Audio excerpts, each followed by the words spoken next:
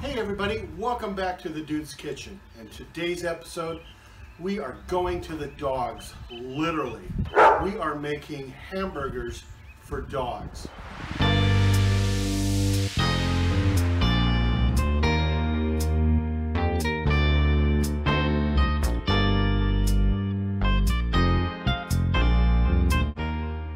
Zoe's had these before and she really does enjoy them. You know, let's face it, dogs like human food too. So I got to looking around a while back and I went to Purina and I think it was the American Kennel Club, and I looked at foods that dogs could eat and what they can't eat. And I was very surprised at what they can and can't eat, and we'll go over a little bit of that here soon. But this burger is beef and chicken with an egg and mozzarella cheese on it. That's it. There's no seasoning, no salt, no pepper, nothing, because dogs can't have that, right? They can't have onions, pickles, tomatoes, lettuce. They can't really have any of that. It's not good for them. But the thing is too, we really have to watch out when we're making this burger about fat content, right? Because we don't want to overpower her diet with fat. We want lots of protein. So I did go for the leaner side. I got a mozzarella cheese here that's also a little bit leaner than, say, your normal, and it's also soft. The gravy we're going to make, by the way, we are making a gravy with this. We're going to use out of the drippings and the oil and the fat that comes off of the burger and the chicken. All right, let's start making it. First thing we want to do is we're going to make chicken patty. I'm just taking a thing of chicken, and it's super sticky, guys. Come on. I mean, it's crazy. I'm just going to lay it down in the pan, and I'll show you here what it looks like in the pan here in a second. Now the chicken's going to take longer to cook, so I'm going to go wash my hands. That way I can start on the burger so we don't do cross-contamination. I will be right back. The second part of this is burger, right? And I'm using the 85% lean, 15% fat.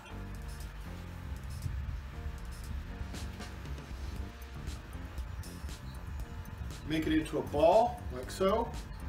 Flatten it down, right? And I'm just gonna put it in the cast iron pan. The reason why we're using a cast iron pan is it allows for us to capture all that oil, fats, and drippings that come off of those burgers to make our gravy. All right, let me show you what they look like in the pan. Okay, with our burgers in the pan, I'm just gonna flatten this one out a little bit, flatten that one out. We're just going to let these things cook down. Let's start on our cheese. So I just have some mozzarella cheese. It's really soft.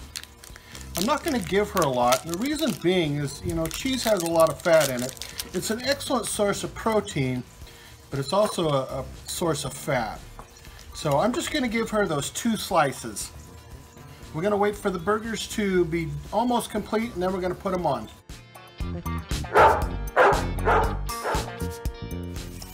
We're into this cook about 3 minutes. Just going to give the burger a flip. Well, the burgers a flip. Let them keep cooking. We're already starting to get some fat down here in the bottom. A little residual. Liking that. All right, let's keep cooking. We're about 5 more minutes into the cook. Give them a flip. Now, if you look here in the bottom, you can really start seeing that the oils and fats and the residuals from the burgers coming off there. That is nothing but flavor right there. Okay, we're into this cook about 10 minutes. I'm just going to put our piece of cheese down here on each burger. Turn the heat down on the grill and just let that cheese start melting away. Well, as you can see, our cheese is all melted. I am going to take the burgers off, because these got to actually come down to about room temperature. I'm not going to serve these burgers to Zoe like this. So we're not done with the oil and grease, obviously. We have an egg to make.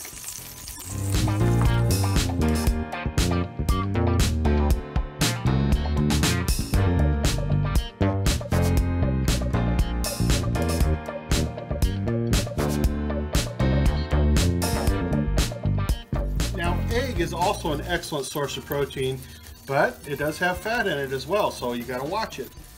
Put it there with our burgers. All right, now it's time to let the eggs and burgers cool off. We already covered a few things that dogs can have, like onions, pickles, tomatoes, lettuce, things like that. Flour is another thing. Bleached or enriched flour, they can't have. But they can have stone ground whole wheat flour. So we're gonna make a gravy. Now I know that the eggs took up a lot of the extra oils and fats in there, but there's still a lot of flavor in there, so I have some water that I'm gonna pour into the pan that we were just using. Stir the water around. Make sure to get up all that flavor that's on the bottom. Look at all of that was on the bottom. Even on the sides, because we're going to have some flavor on the sides, some residual. Excellent. So I'm just going to take a little bit of our flour and put it in. Maybe a teaspoon or tablespoon and a half. Turn our heat down again. Let it work its magic.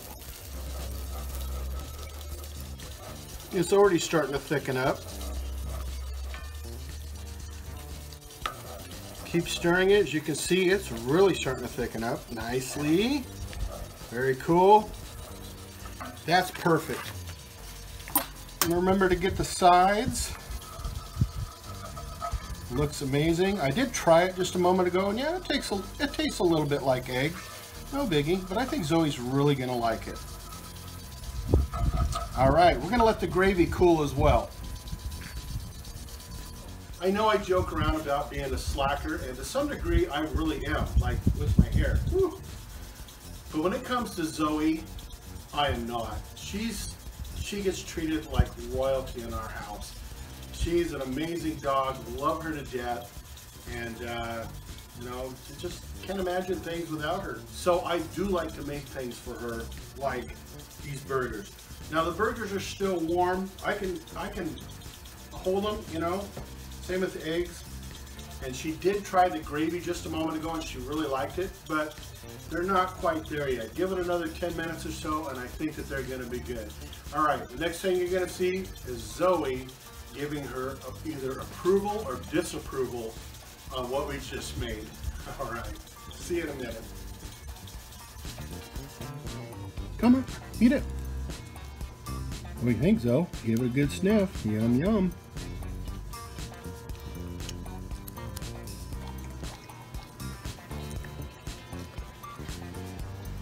Now I did quarter this for her, that way she doesn't have to just gulp a big burger all at once.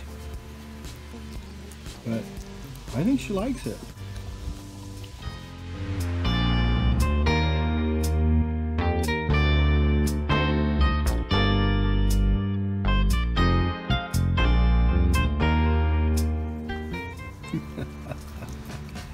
That looks to be plate looking good.